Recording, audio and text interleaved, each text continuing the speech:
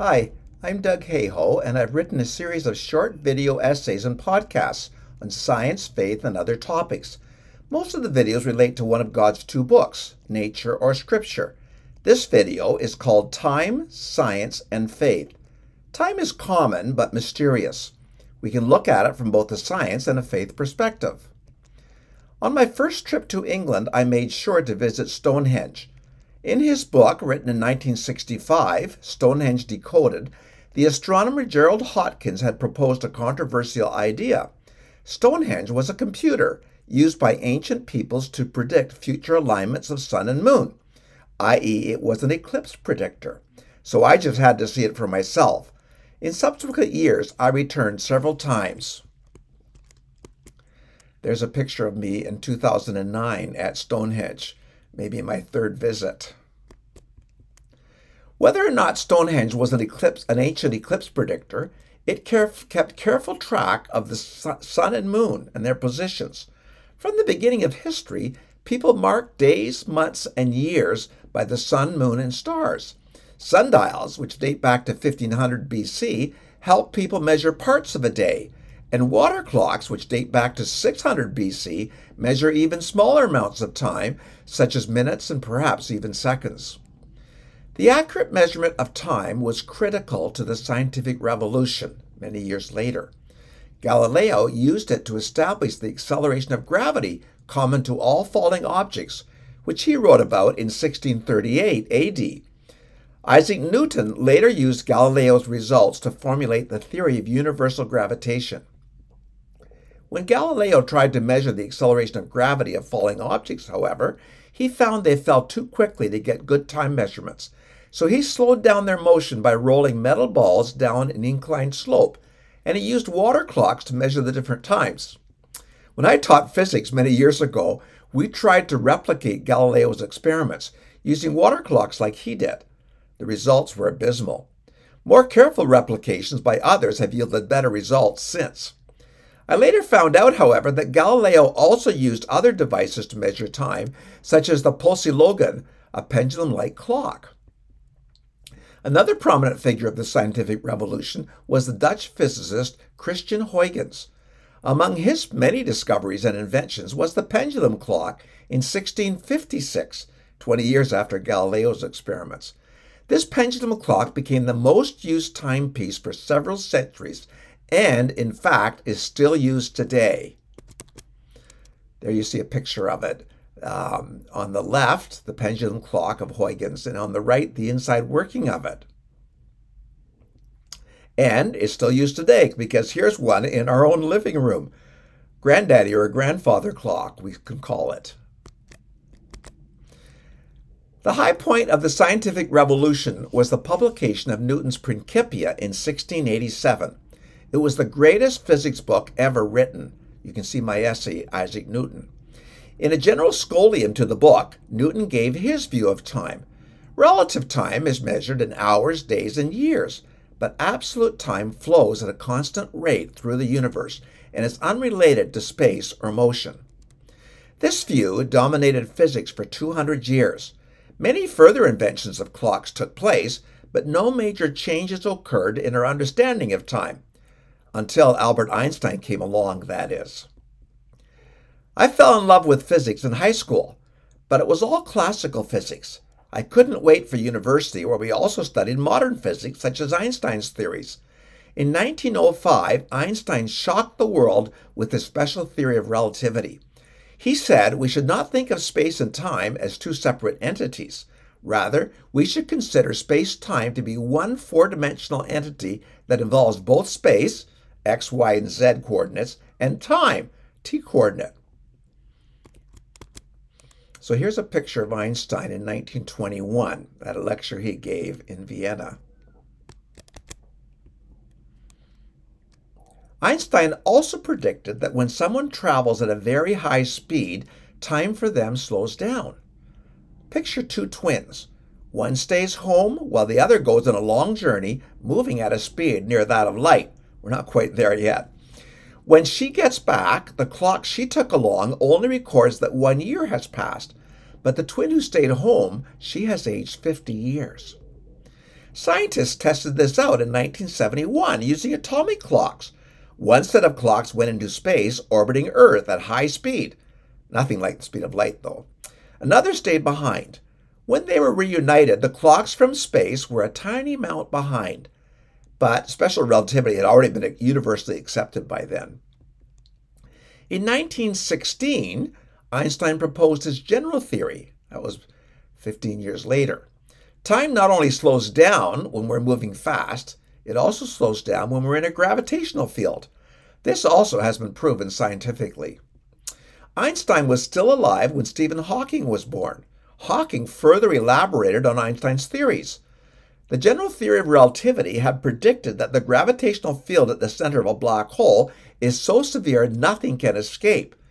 But in 1974, 20 or so years after Einstein had passed away, Hawking proved that black holes can still emit radiation. He also pointed out that from the perspective of an outside observer, a person falling into a black hole would appear to be frozen in time. In 1988, Hawking wrote his best-selling book, A Brief History of Time. In Chapter 8 of that book, Hawking suggests that the universe may have no beginning or ending in time. Time and space only exist with the universe.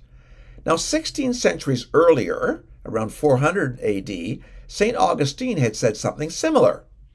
Time didn't exist before the universe was created. You can see my essay, The Legacy of St. Augustine. Physicists and philosophers still have many unanswered questions about time today. Why does time only move in one direction, forward? Will time ever end? Is time just an illusion?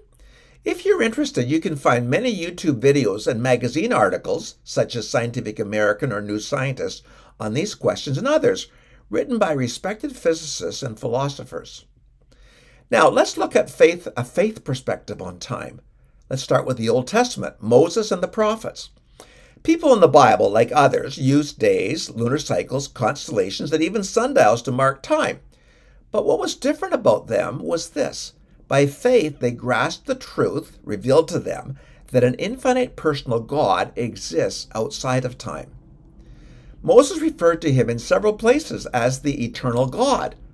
And Moses' famous poem on time begins by saying, "Before the mountains were born, O God, or you brought forth the whole world, from everlasting to everlasting, you are God."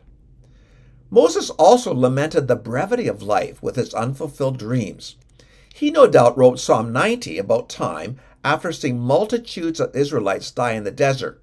Quote, "You turn people back to dust," he complained to God. "We are consumed by your anger."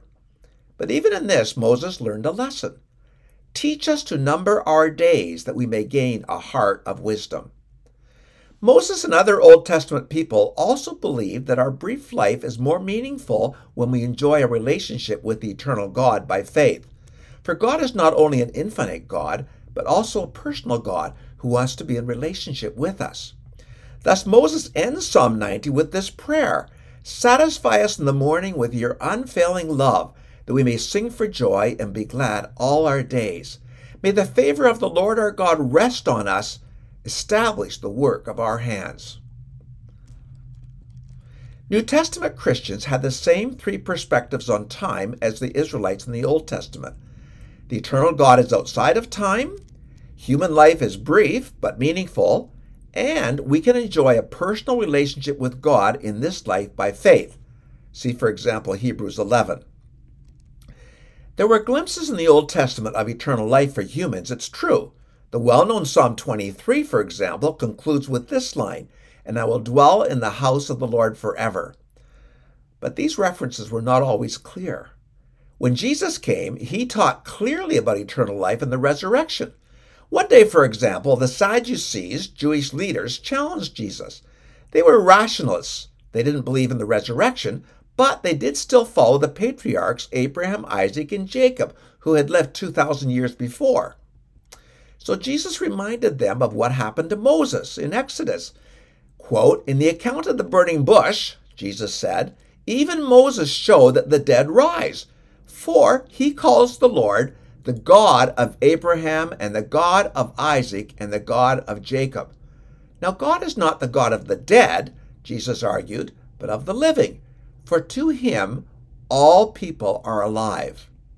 In other words, although Abraham, Isaac, and Jacob had all died hundreds of years before Moses, they were still living. For the God whom they believed in is the God of the living, not the God of the dead. Now, this is profound. If we believe in the eternal God as our God, we will continue to live in relationship with him forever. For the infinite personal God is not the God of the dead, but the God of the living. Throughout the New Testament, the expression eternal life is used 44 times. Jesus and his apostles taught that God's intention is to give eternal life to all who believe in Christ. Now, the most well-known verse in the Bible probably is John 3:16. Jesus taught this to Nicodemus, the Jewish ruler who came to him one night. Jesus said to him, "For God so loved the world that he gave his one and only Son, that whoever believes in him shall not perish, but have eternal life." So there you see Jesus sitting on the right, talking to the Jewish Pharisee Nicodemus, who was worried about that. New Testament authors use two Greek words for time. Chronos, from which English words are derived, like chronology. It refers to the passage of time in days and years. Kairos, the second word, refers more to an opportune time or appointed time. For example, when Jesus' brothers asked Jesus why he wasn't going to the feast in Jerusalem, Jesus replied, "My time, Kairos, has not yet come." Jesus used Kairos here because he was referring to Jesus' appointed time to go to Jerusalem to die on the cross for which he was appointed. Now here's an amazing sentence that came from one of the books I read. The cross and the resurrection are at the center of a Christian understanding of time. They happen once for all and for all time. This is the center of eternity, the past eternity and the future eternity, the cross and the resurrection, the center of a Christian understanding of time. Now, it's only because of Jesus' death and resurrection that humans can receive the gift of eternal life. That's where that saying comes from. The cross and resurrection are at the center of a Christian understanding of time. The explanation of this actually would take a whole nother essay. The ultimate answer then to the sad brevity of our human life is to believe in the eternal God who is outside of time, both God the Father and his Son, Jesus Christ. We will then receive a new life that is not bound by time, eternal life.